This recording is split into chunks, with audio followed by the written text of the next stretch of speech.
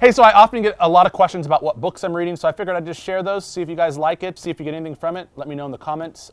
Two books that I'm rereading. I've read these in the past.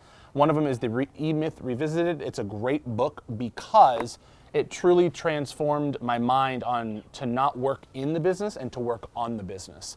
I think so often we are working in the business so much, and next thing you know, our deal closes, and guess what? We're waiting and chasing the next deal. And so it truly helps you focus on what matters most. For me, what it did was it helped me look at my real estate practice as a realtor and look at it as a business, right? With like a profit and loss, with a true P&L, with all the way from putting systems in place, organizational structures, hiring my first assistant. And so I think regardless of where you're at in the real estate world, whether you're brand new or whether you're a seasoned vet, you can't go wrong with this book. You're guaranteed going to pick up something. My big takeaway is you're working in the business when you should be working on the business. That's number one.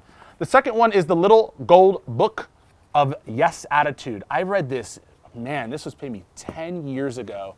And a couple of reasons why I love this book. Number one, I'm not a big book reader. I don't love to read really big books. I just get bored very easily.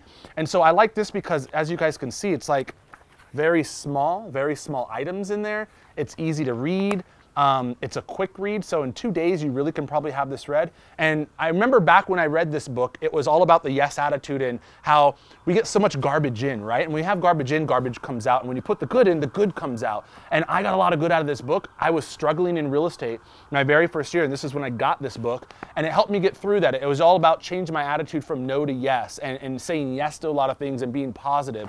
And I think right now, more than ever, I see a lot of you guys specifically be representing a lot of buyers that your buyer can't get a property they want, and they're getting frustrated and they're getting angry and they're getting outbeat on offers and right? And I think this book will kind of help you just stay positive and cleanse your client with some of that positivity, right? So those are my two books. You guys should definitely order them. They're easy reads. I think they're very valuable, and curious on your thoughts. If you've read them, let me know. Let me know what your big takeaway was. If you haven't read them, you should go pick them up. Cleanse yourself.